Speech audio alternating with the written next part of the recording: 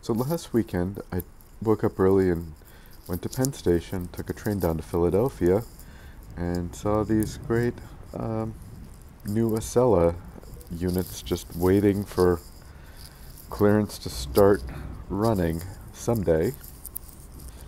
Once I got to Philadelphia, we pulled into the station, and then we reversed and headed up the Harrisburg, Maine to Lancaster. I got off at Lancaster. A friend picked me up at the station there, and we saw this short Norfolk Southern freight train crossing. 2 steel cars and a hopper, and 2 engines, topped and tailed. We headed to York. We were on our way to the York train show, which I've never been to. I was helping my friend man his booth. Here's York before it opens. You can get a view of trains before they open. Here's some vintage European trains that were set up.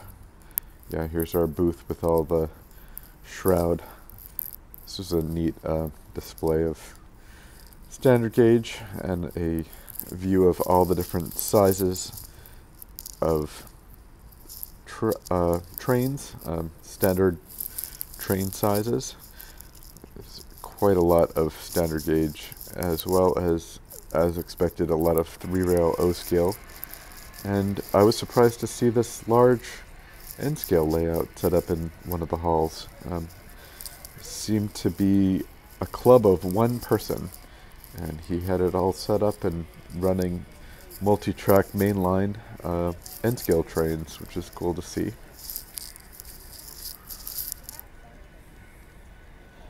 I apologize for the rustling there. The N-scale layout was quite extensive. This is this engine terminal, and there were 6 buildings of trains for sale, and one of the buildings had this large standard gauge club that had a Blue Comet running, as well as a McKean car in the background there. There were a lot of custom built standard gauge trains on this layout. It was really neat. There's a Camelback that we'll see in a second. See the Camelback there. And there were also some engines that were in the B&O Museum in Baltimore. Here's the McKean car again. A neat looking wind splitter. Yeah, here's the Tom Thumb, early 1830s B&O engine, a 10-wheeler behind it, a Galloping Goose in the foreground, and this next one is a horizontal wood-lagged boiler, the Lafayette, which is also at the B&O Museum. In the background there's an EM1 articulated, and a bunch of little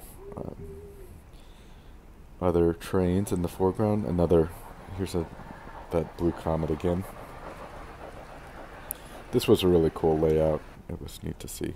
There's a Rich Art station, which I helped Dick Mayer make some of those many years ago now, when I was in San Diego.